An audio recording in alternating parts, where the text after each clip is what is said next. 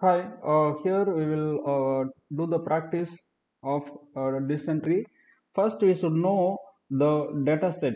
Data set is having a set of features. You look at here. The first column is the serial number, and age is feature number one, sex feature number two. Likewise, we are having the 3, 6, 9, 12, 13 features. 13 features are there, and the target function is the attribute output label. Target is output label. So here this is the heart disease data set. The person who is having these values, okay, age is 63, sex is male, right, male. So here the different ECG values are there. Based upon that, one means disease is affected, zero means disease not available, okay, no, not affected. Heart disease not affected, disease affected. So this is the information about given data set. Here as usual, we should import the numpy and pandas package. Then I am giving the path to the data set which is assigned to the variable data. Then we are reading the CSV file which is assigned to the variable df data frame. Then just you are displaying the first 5 rows of given data set. Now I am assigning the features into the variable x by dropping the last column target. Then now I am checking what is my feature shape dimension. I am having 303 samples, training samples for the x, and 13 rows, I mean 13 attributes or 13 features, okay, 303 samples with 13 attributes. Then I am assigning the target function, that is output label, to the variable y. So now what we need x and y. Actually we need x and y. So that x and y now which is established for the model. So x is representing the here x is representing the features, okay. X is representing features and y is representing the output label. Okay, so we need only two things. One is the features and output label. So this is what we have got now. Then you check the dimension of the features and output labels. We are having the output labels. Output label is 303 samples with a single column, and feature is having 303 samples with 13 attributes. Now we are splitting the training and testing data set from the input data set. For that we are importing the class train underscore test underscore split. So now here I am uh, splitting training x features, then training testing features. Then from the y I am splitting training samples and testing samples, output samples, right. Now I am giving one of the conditions, stratify equal to y. Stratify equal to y means when we are splitting the y output value y into testing and training partitions, both should have equal number of classes. You look at that, 25% of zero classes and 75% of class 1 in both testing samples and training samples. That's why we are using the stratify equal to y in the training output, sorry, in the output, right. In the output, based upon the output, the samples should be splitted with 25% of zeroth class and 75% of class 1. Then I am checking how many number of training samples. Training samples are 2 to 227 with 13 attributes, and the testing samples are 76 samples with 13 attributes. So now I have done. Here I am importing the tree class for tree package for decision tree classifier. The decision tree is available inside the tree classifier. Just I am setting the random state for selecting the number of samples randomly, same number of samples every time. Then here I am training the model. I am training the model. Learner means model. Okay, learner is learning the patterns from the training data set, from the training data set, which is having the 13 features, learning the patterns. Then it will identify the output. That output will be compared with the training already target output is there, compared with the target output which is available in the table. Then we are predicting the training values, so we are computing. Then finally we are applying the model to predict the testing data set, which is actually 76 number of samples with 13 attributes, right? So finally, after prediction, here I am drawing the plotting the tree. Learner is decision tree classifier. Feature names are number of features, 13 features. Okay, all features we are considering. You look at here all features are considering for drawing the decision tree. Okay, all features are considering for the drawing the decision tree. The class names, number of classes are 0 and 1. So here, without pruning, my tree structure is this one. Depth of the tree is almost 1 2 3 4 5 6 7 8 9. The depth of the tree is 9, right? Accuracy, for that I am importing the accuracy underscore and confusion matrix. I am calculating the testing accuracy is 100%, but training accuracy is 100%, but testing accuracy is 76%. So there is there is the variation, overfitting. Okay, so testing accuracy is less, training accuracy is more, so there is the overfitting. So to avoid that, we can apply the pruning approach. Here I am using the post pruning, that is the cost complexity pruning approach. Here cost complexity pruning approach is I applied on the training samples. Then it is calculating the alpha values and impurities, already explained in the slides.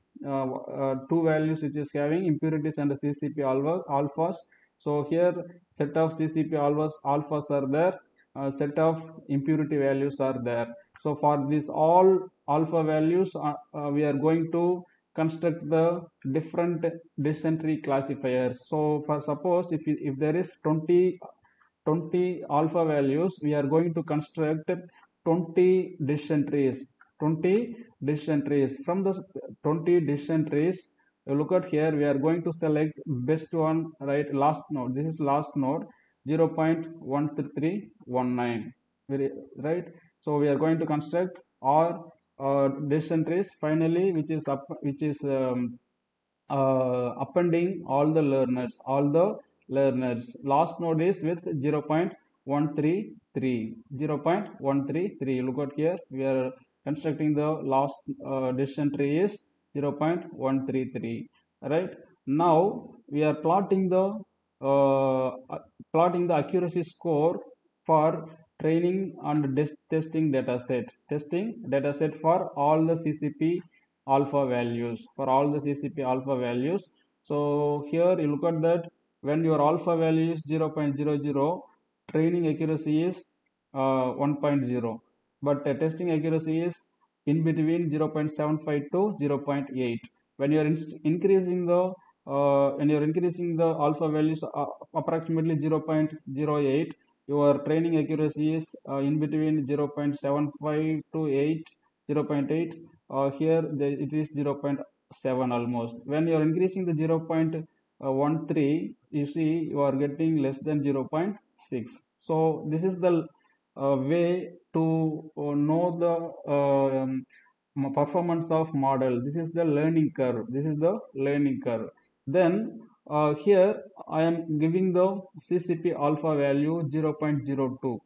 Okay, here I am applying the post pruning.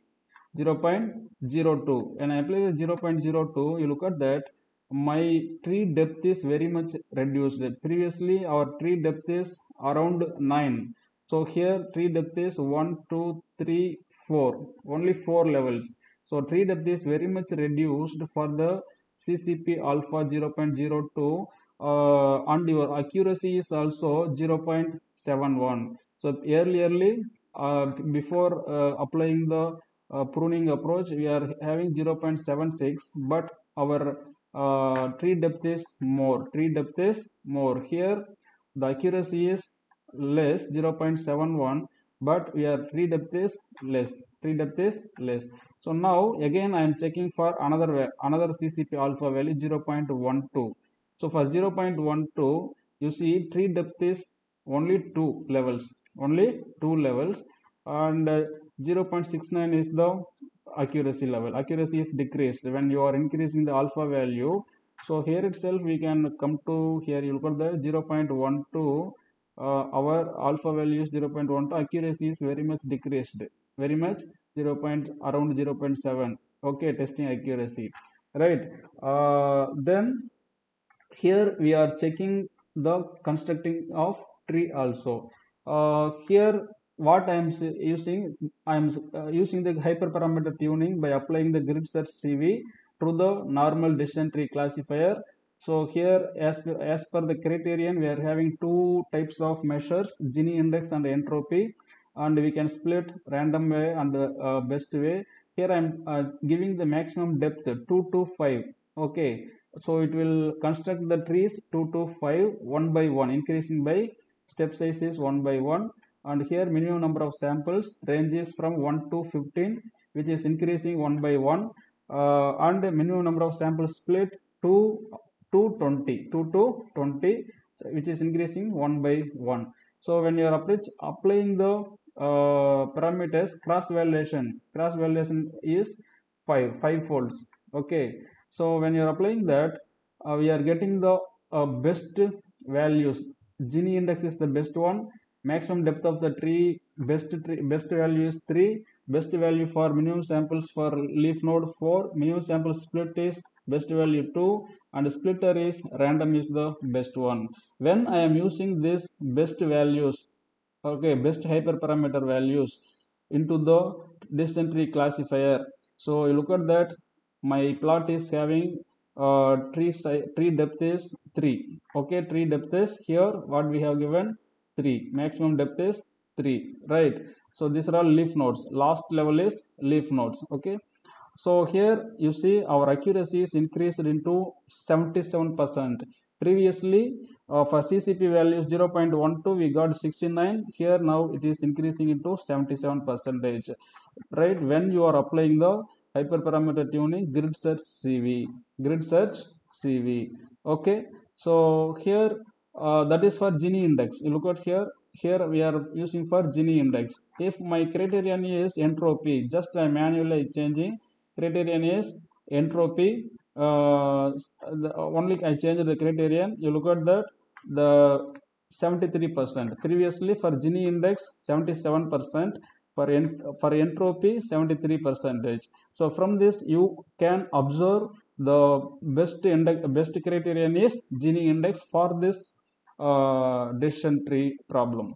And how do we split best one? So here by using the splitting best, I changed the splitter from random to best. When you are applying the best, your again accuracy is 68%. When you are applying the random splitting 73%. When you are applying the best splitting 68%. So from this you can observe the random split is better than best split. And the confusion matrix, which is giving the true positives and true negatives, false positive, false negative, exactly, which is splitting for the training data. So that's why you are getting 100% accuracy. But for testing data, for testing data, you look at here. For testing data, right, we are getting the accuracy is here 68%. 68%. Why? Because you look at the 21 samples only correctly identified as positive is identified as positive, negative is identified as negative, but there is the possibility of here the false positive is 14, and here false negative. Okay, false negative is 10. Okay, false positive and false negative are 10. So that's why we are our accuracy is very less, right? So finally, here uh, how to improve the model.